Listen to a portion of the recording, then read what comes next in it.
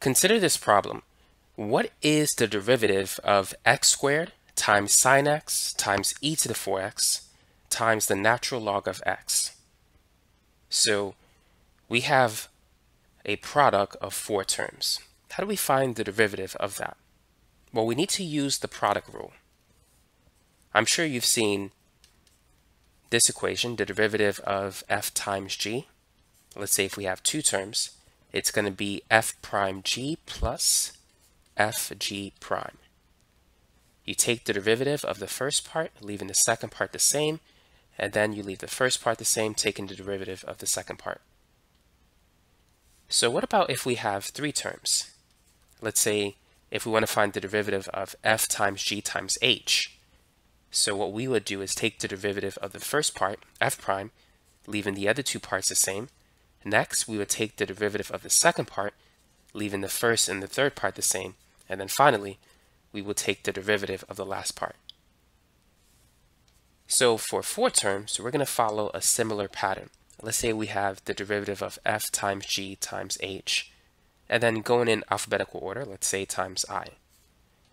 So it's going to be f prime ghi plus f g prime hi plus f g h prime times I, and then finally plus f g h I prime. So we're going to use this formula to find the derivative of the expression. So let's go ahead and begin.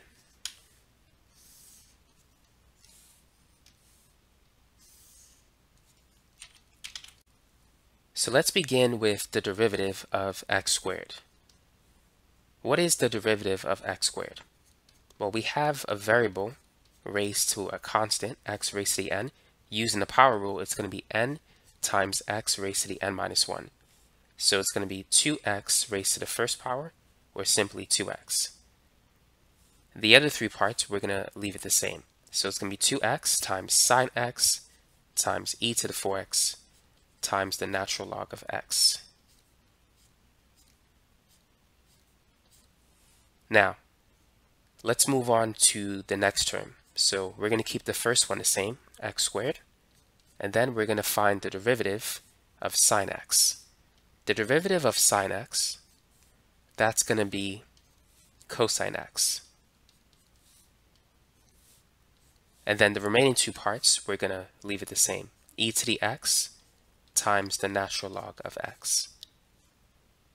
That should be e to the 4x. And then plus, now we're going to take the derivative of e to the 4x. And here's the formula for that. The derivative of e raised to the u with respect to x is going to be e to the u times the derivative of u, which is u prime.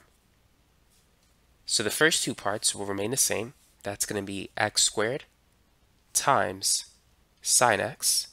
And then we're going to write the derivative of e to the 4x, which is going to be e to the 4x times the derivative of 4x, which is 4.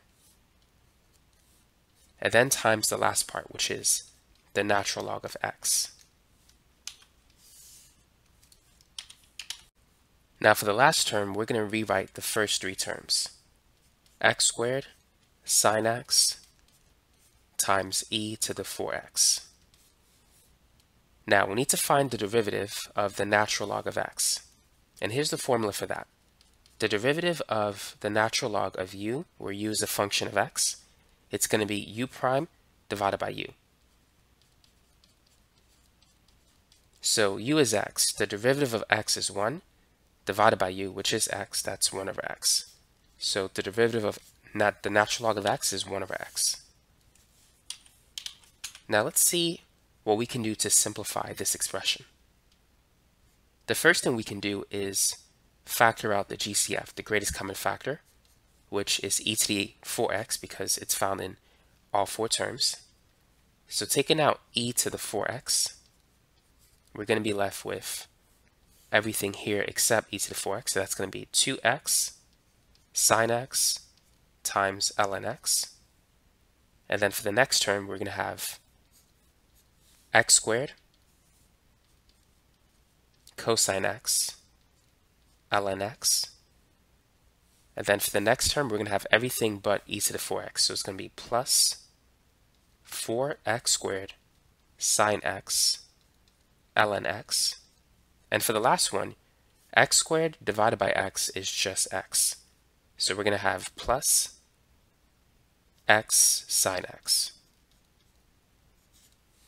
So this here is the final answer, and that's as far as we could simplify it. So now you know how to use the product rule when you have a product of 4 terms or 4 functions. So that's it for this video. Thanks again for watching.